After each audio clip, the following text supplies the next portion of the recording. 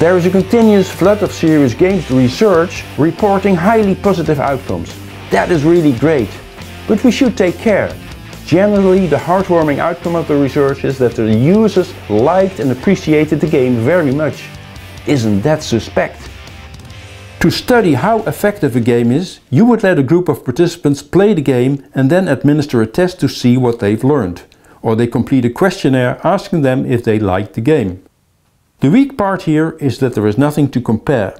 So we'd better perform a comparative study using 2 or more groups of participants to compare different approaches, for instance the game and a book. This would reveal what works best, which can then be published in a research article. Whatever is published and claimed, it is our duty to be very critical, because no research is capable of providing absolute truth. Let's discuss a few confounding factors that we should not overlook. First, a comparison of 2 different options is only valid if an equal amount of effort was put into them. This is not always the case, which affects the results. This principle of proportional effort can be easily explained in a graph. It says that the quality of a learning aid is proportional to the attention and effort that are put into it. If we have put more effort into the game, of course it will win. More effort means a better fit for purpose. So we shouldn't be surprised that the game turns out to be superior. It's a matter of effort. Working for months on a game means it will win anyway.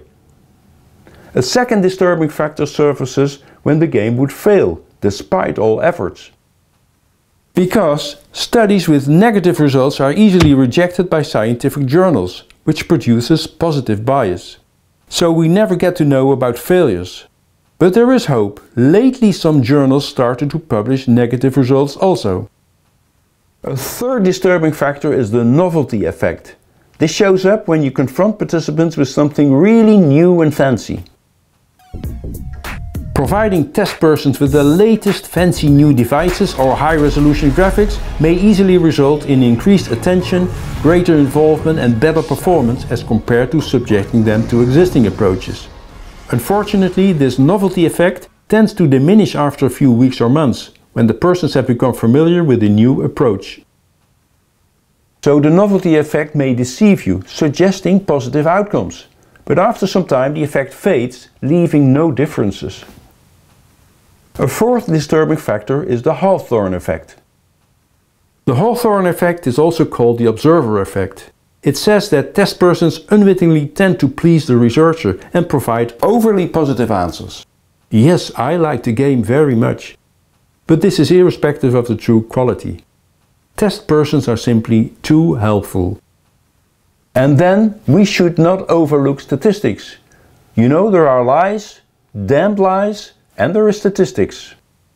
Classical statistics is all about the p-value, which is the main criterion for having a statistically significant result. If p is found to be smaller than 0.05, which is 5%, then your data say that having no effect is unlikely. If the p-value exceeds this level, an effect is highly unlikely. However, this threshold of 0.05 is under attack. It was chosen by convention, but some claim it should be set to 0.01 or even smaller.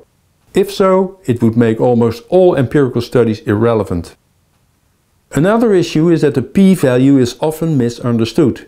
It is often mistaken for a proof that an effect exists, it is often mistaken for an error state, and it is often mistaken for the probability of a successful replication. That's all incorrect. Furthermore, performing a randomized controlled trial in a practical educational setting suffers from many uncontrolled confounding variables. Personal conditions such as fatigue, a headache, or getting divorced, as well as contextual conditions as simple as the noise in the testing room, the duration of the session, or the time of the day, all affecting the study and making it hard to reveal any true effects. As explained, game studies may suffer from various flaws. Therefore, we shouldn't take any outcomes for granted. We should check for efforts made in comparative studies, any positive biases, the novelty effect, the Hawthorne effect, and of course the statistics should be right. We should be very self-critical when investigating serious games in order to better understand what works well in what conditions.